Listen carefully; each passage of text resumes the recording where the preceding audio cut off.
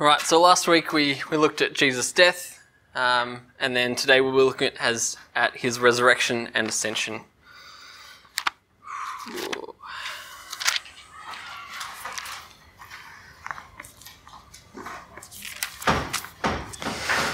So last week I left you all on a cliffhanger. Jesus had died. What happens next? Where's the resolution? Where's the happy ending? But we know that that's not the end. We know that he only stayed in the tomb temporarily. And then we'll get to that. But I want to start off where we finished off last time, looking at the example and the picture of Isaac and Abraham. And so Isaac was a willing sacrifice, and the father gave him willingly in obedience to God. And we might find that strange, since God had told Abraham that Isaac would be the child of promise. And indeed he was that child of promise. So he would be the line that would lead to Christ. But Abraham was willing to kill Isaac as a show of faith, not only in obedience to God in his command, but in faith that Isaac would be the child of promise even if he did die. In essence, believing that God would raise him from the dead and still fulfill his promise. So we see this in Hebrews 11, 17 to 19, where the Holy Spirit says, "By faith Abraham, when he was tested, offered up Isaac, and he who had received the promises was in the act of offering up his only son, of whom it was said, 'Through Isaac shall your offspring be named,' he considered that God was able even to raise him from the dead." And since Jesus was the only begotten from the Father, the only Son, the one whom God's children would be named, Christians, the Father offered him up as a willing sacrifice, knowing full well that he would rise from the dead, and indeed giving him that power to rise from the dead, because he is of the same essence and nature of God. He's another person of the Trinity. And this is the beginning of that fulfillment of the prophecy to Abraham. "Through your offspring shall all the nations be blessed." So that's as an intro, and we'll get into some of the narrative elements of the resurrection of Christ. So just as with the death of Christ, the resurrection of Christ is mentioned in all of the four Gospels. Clearly, it's a pivotal point in all of history. It all turns on the death and resurrection of Christ. So all Gospels need to mention that it's not just a dead hope that we have, it's hope that's alive and continues to live.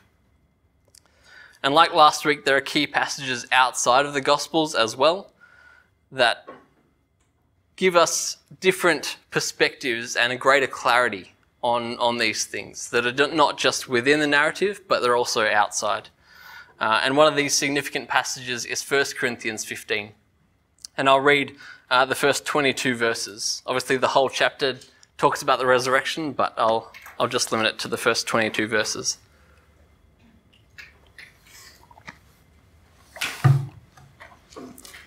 So 1 Corinthians 15, from verse 1. "Now I would remind you, brothers, of the gospel I preached to you, which you received, in which you stand, and by which you are being saved, if you hold fast to the word I preached to you, unless you believed in vain.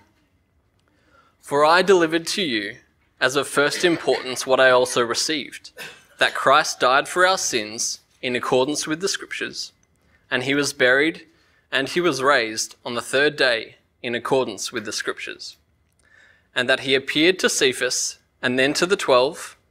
Then he appeared to more than 500 brothers at one time, most of whom are still alive, though some have fallen asleep. Then he appeared to James, then also to the apostles. Last of all, as to one untimely born, he appeared also to me.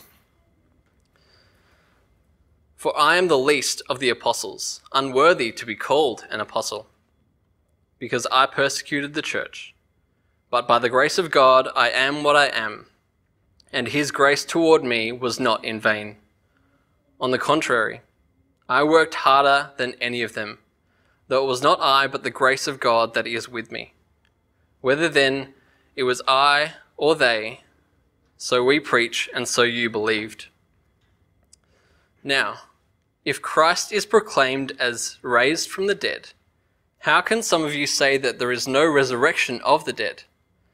But if there is no resurrection of the dead, then not even Christ has been raised.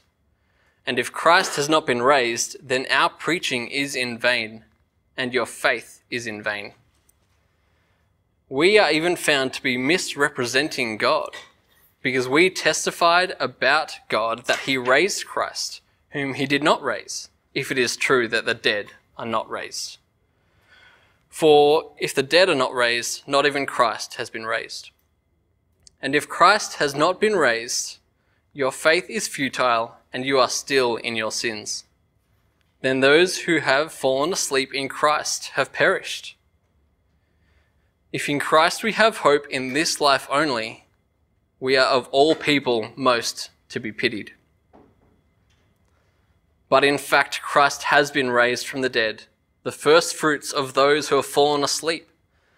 For as by a man came death, and by a man has also come the resurrection of the dead.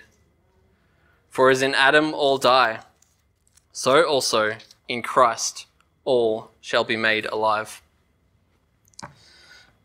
So we'll leave it there for now. And obviously, Paul, as I said, Paul goes on to talk about the resurrection for the rest of the chapter. But we'll leave it to Paul to say that, and I'll get into the resurrection. So regarding Christ's resurrection, there are three main things that are key to understanding it. And they come from the narrative and also from this passage that we just read. And those are, it is predicted, it is powerful, and it is proof. So we'll get into the narrative now before we go into those in some detail. So Jesus was buried in the tomb just after he died, in the tomb of Joseph of Arimathea. And the scribes and the Pharisees, despite seeing him die, they didn't believe that he would raise from the dead, but they needed to safeguard other people trying to make it as if he had been raised from the dead, because they knew that he'd said that he would rise from the dead. So they talked to Pilate, and they made sure that there was a guard at the tomb, and they sealed the tomb as well as that, just to make sure that nothing was happening. This, however, didn't stop anything, because early on the third day, that was on the Sunday, the first day of the week, before dawn, there was a great earthquake, and the guards were terrified and were like dead men because of the angel that rolled away the stone. They knew what had happened. They saw it. They were terrified and struck down as if they were dead from it. And yet they still went back to the chief priests and the scribes. But they, just like the false witnesses in the trial that I talked about last week, they were paid off to make sure that their true testimony would stay hidden and they wouldn't propagate the truth. So despite the clear indication that Jesus not only did miracles, but he had been raised from the dead from this testimony, the Pharisees' hearts were still so hardened that they could not believe that he had been raised from dead, or that he was who he said he was. So that's one side of it, but then the other side of it is the apostles and the followers of Jesus. So Mary Magdalene, along with some of the other women, were the first to the tomb because they wanted to embalm Jesus and bring all these herbs to make sure that his body was taken care of after the Sabbath. But they found the tomb empty, and there was an angel there instead, declaring that Jesus had risen and that he would be with them in Galilee. The other Gospels add some more details to this account, like Peter and John running to the tomb, and John even says that he outruns Peter, but Peter still is bold enough to go inside the tomb and check for himself. So they wanted to check the account of the women. They wanted to see for themselves in any case. And they too saw angels, and they believed, but they were dumbfounded. They still didn't truly understand what this meant. And then slowly but surely, Jesus continued to reveal himself as the risen Christ to all his disciples in a new, resurrected, but recognizable body. Jesus, not only by his appearance, declared himself to be God, as having the power over death, his own death, but he also clearly explained from the scriptures that he was the Messiah that was promised. He did this on the road to Emmaus, as recorded in Luke, with a couple of the disciples, and then he did this over a period of 40 days to the disciples while he was still with them. So he did this before his ascension so that he would greater equip the disciples to know for sure and to understand from the Old Testament as well that Jesus was the Christ, and so that they could fulfill the rest of the ministry that he had made them to do or commanded them to do. And then one of the most significant post-resurrection declarations of who Jesus is comes from Thomas. After all the other disciples seeing Jesus and believing, Thomas then, who wasn't with them at the time, when he sees him and he sees the scars in his hands and on his feet and on his side, he says, "My Lord and my God," saying that he is truly God and that he is truly raised from the dead. So we'll get into these three items here. So it is predicted, first of all. So after Peter's confession that Jesus is the Christ, essentially when he starts off and that's the first time that Jesus is declared as to be the Messiah by his disciples. Jesus says, okay, well, he doesn't say this, but the way that we can infer that his mind works is like, all right, these people know who I am now. Now my task is to go toward the cross.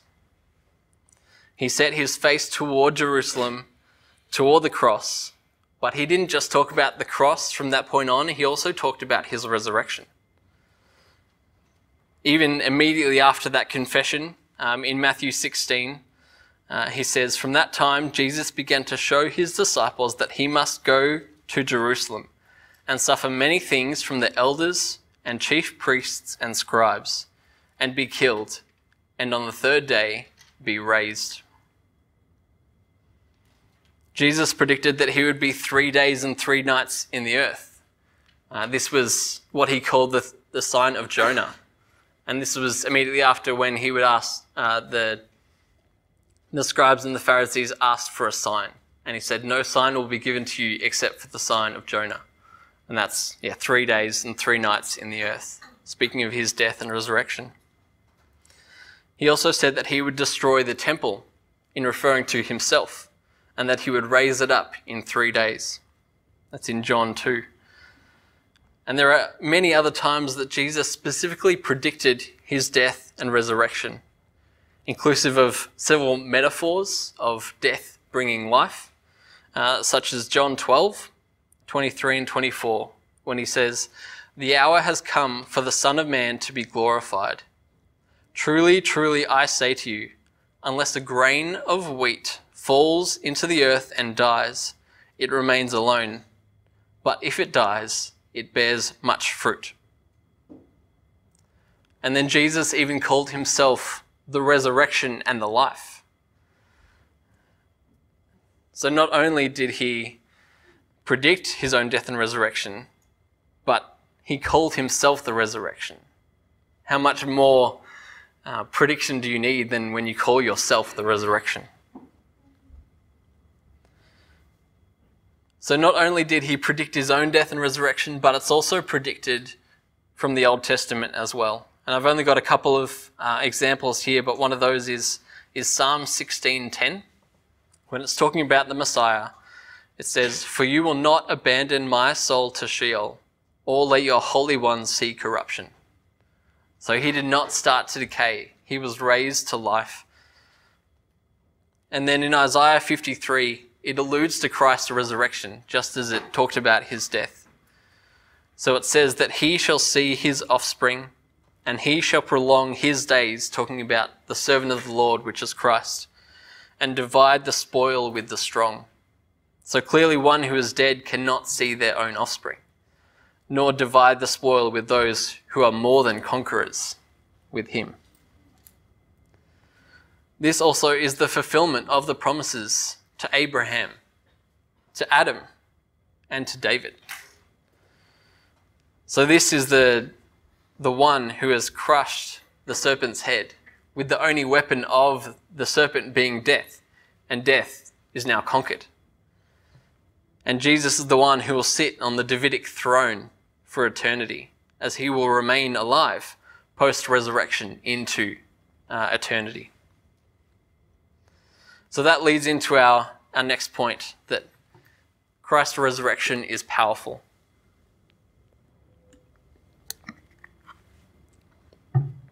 So the resurrection shows to everyone that what Christ has done was successful, that death could not hold him, and that he was the firstborn among many brothers. And all who would believe would receive a resurrection body just as he did. He is the son of the woman who would crush the serpent's head, reverse the curse. The ultimate effect of the curse was that death came into the world. And then the result of the resurrection was that was the start of that reversal.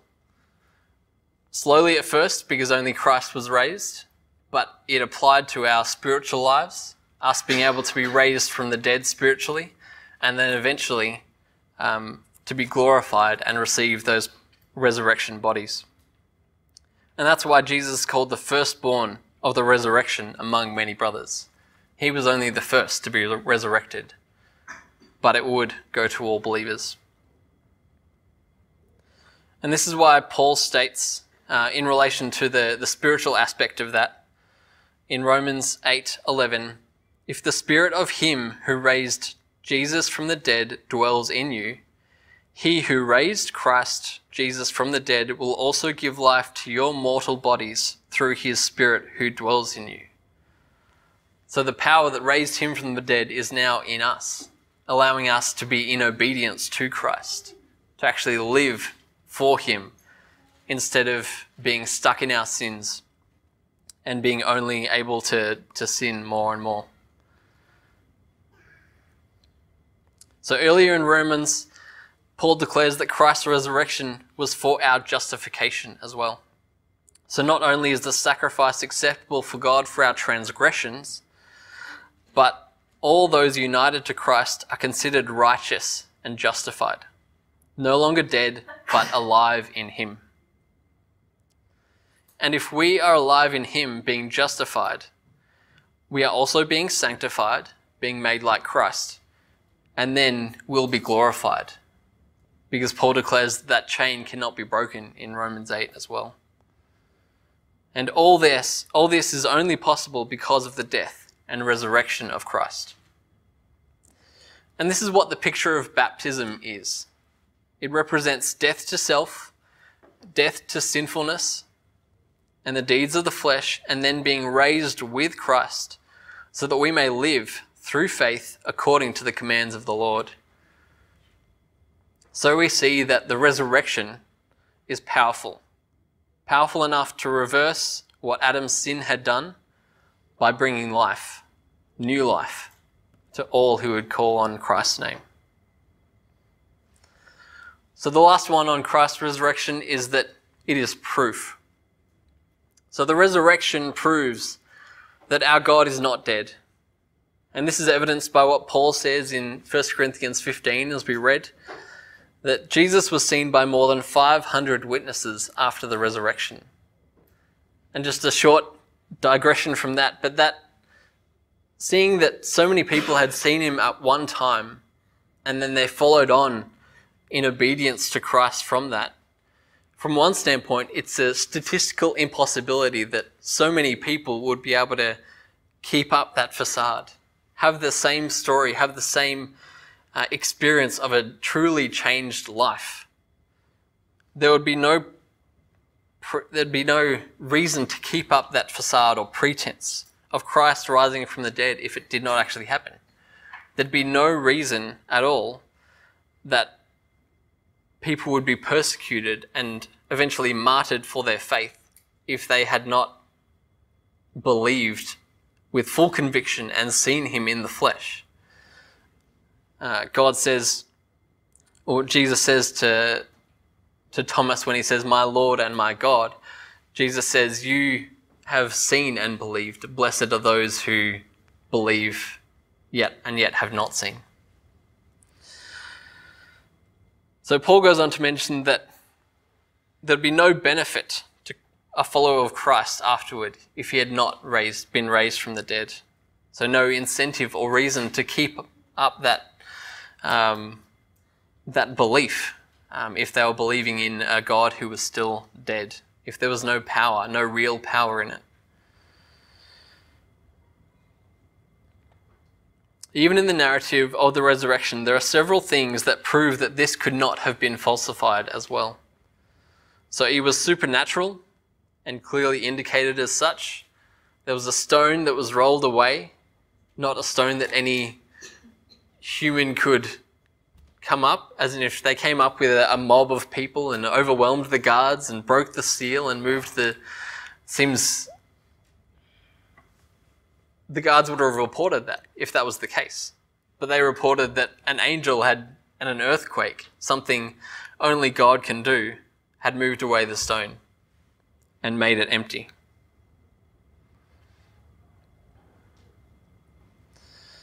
So not only that God has power over death in resurrection, being himself the resurrection, but it's only possible for us then to participate in the resurrection and having new life because he has been raised from the dead. We only have new life in him because he is life and he is not dead. So if indeed he has been raised from the dead. And going back to 1 Corinthians 15 again, in verse 17, Paul says, "And if Christ has not been raised from the dead, your faith is futile and you are still in your sins." And this is where we see the proof of the resurrection. It's the new life in believers, changed lives. And they're permanently changed lives. They're not changed for a time, although some may appear that way. But the ones who are saved continue on that upward journey of sanctification because they do have new life in him. So that's the resurrection. It's predicted, it's powerful, and it is proof to us that God is alive, that he has been raised, and that what we believe is true.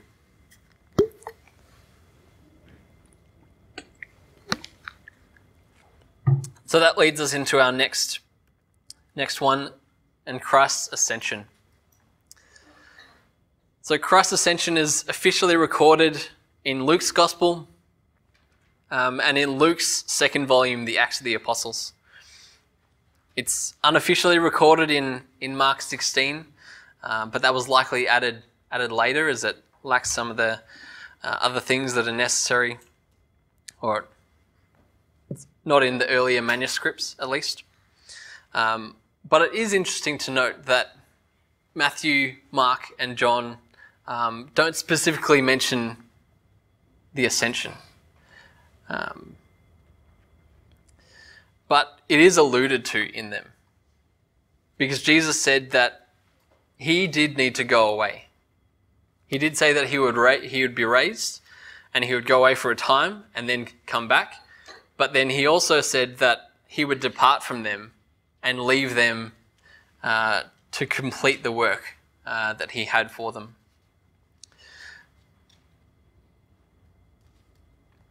So he said that he would send another of the same kind to them, and that being the Holy Spirit. So that giving them the power that they needed to actually complete the task that they need to do. The main detail of the ascension, however, is only recorded in Acts. It's very only briefly recorded in Luke, But Luke, as he wrote both volumes, he would have just directed to the second part, to the first chapter of Acts.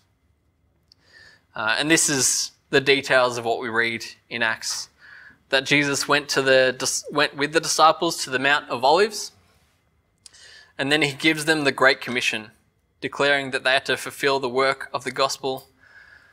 And then after giving them encouragement and saying to them that they should wait for the arrival of the Holy Spirit, he then departs from them into the sky.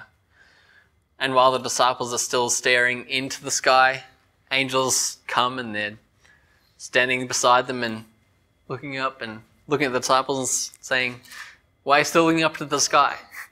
You've got work to do," essentially. He will come back in the same way. And that's the preview, that's the first teaser of what Andrew will talk about in Revelation. So Christ's ascension, there are three main points that I want to bring out in this as well. And the first is the commission. This is the last thing that he wanted to convey to the disciples. He sends the apostles and disciples out to proclaim the gospel to all of Jerusalem, Judea, Samaria, and to the ends of the earth. So progressively from where they're at and progressively outward to the rest of the world. And it's not that this wasn't already communicated to the disciples throughout Jesus' ministry, but this is the final and purposeful, specific commission of what they were to do. So that if they were to remember anything, it would be what he said after his resurrection, when he was explaining who he was from the Old Testament, and also that this is now your task, to proclaim what I have done, so that everyone may believe.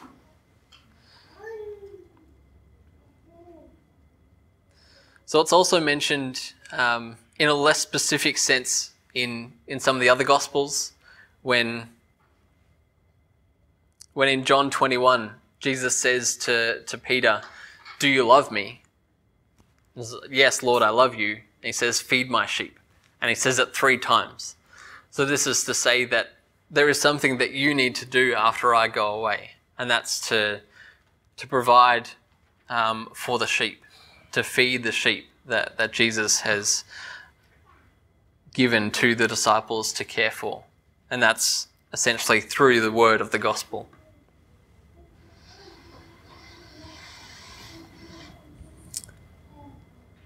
And this gospel has been granted new life over death, delivered them from the penalty and the power of sin. So it's an effective message that they're given. It's not something without power, because all power and all authority has been given to me, being Christ, and he's then giving that in his commission to the disciples. And then after this commission is given, Jesus departs from them and then goes into the clouds.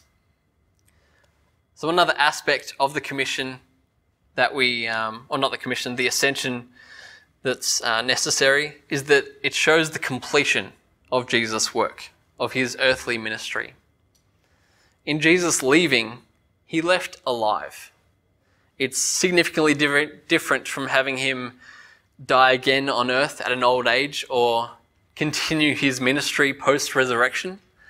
That simply wouldn't happen because that wasn't God's plan. His plan was that he would spend a time of transition with them, with the disciples, equipping them, making sure that they were capable and equipped to do the work of the ministry, to share the gospel. But it shows that his work is complete, and then he ascends to heaven, and then he sits on the right hand of the Father. So that's the place of power and authority, able to judge and also intercede for us as he continues to do. And there is even a witness of the ascended Christ in Stephen's vision in Acts 7, saying that Jesus is at the right hand of God.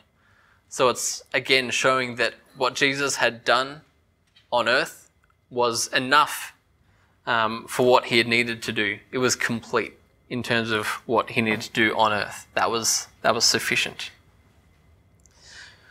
And we can only trust in the death and resurrection of Christ because we know that what he had done was enough and that he could leave the disciples to do the rest of the work. He didn't need to coach them, to guide them, to go one by one to every single believer who would be saved and say, look, I am Jesus. I have been living for X number of years. But it was sufficient. It was enough for his earthly ministry at that point. And then he gave it over to the disciples so that they could do their work. And then the last one is the counselor.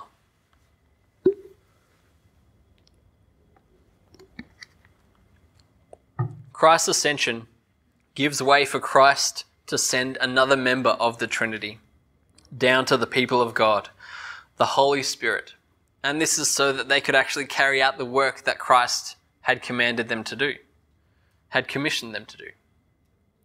If it were not for Christ leaving earth, the Holy Spirit would have not been able to come down and indwell the believers in the same way, working in their hearts, enabling them to write Scripture and for us to faithfully read and interpret Scripture. And more than that, actually carry out the things that are contained within Scripture. He gives us the ability to obey the commands that he has.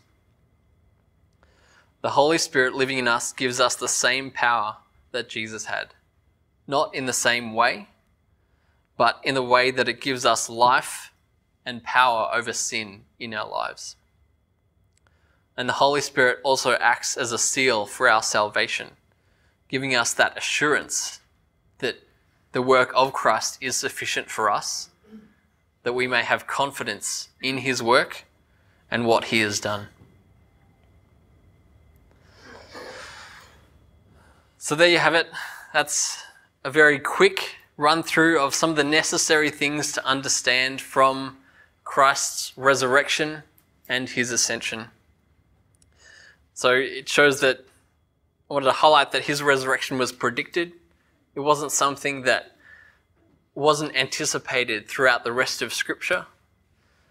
It was powerful enough to give us life in the bodies of our own sinfulness. And it is proof. And then his ascension gave the Great Commission. It shows us that his work on earth was complete and then can be carried out by the disciples, and that the Holy Spirit can now come and complete the work that he started through the disciples.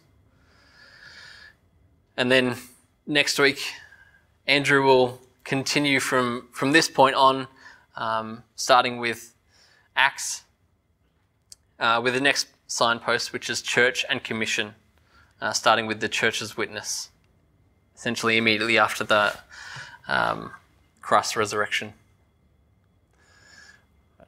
That's all, but I'll pray before we get into some questions. Heavenly Father, we thank you for your word again. We thank you that it is clear. We thank you that as we read the four Gospels, we see that you had a ministry that was effective. It showed your power over death, over disease, over the effects of the curse. But the ultimate reversal of that curse was through your death and resurrection. It not only gave yourself new life, but it enabled us that all who believe in your name can have new life, that we can have power over sin, that we can believe in you and accept your commands as truth because you have shown us the proof of your resurrection. You have been raised from the dead. And Lord, we thank you that you have given us your Holy Spirit, that you did not leave us by ourselves without any help. You gave us the Spirit to empower us, to enlighten us, and to convict us of the wrong we continue to do, and to assure us of our salvation, to seal us of the day of your coming. We pray these things in your blessed name, Lord Jesus. Amen.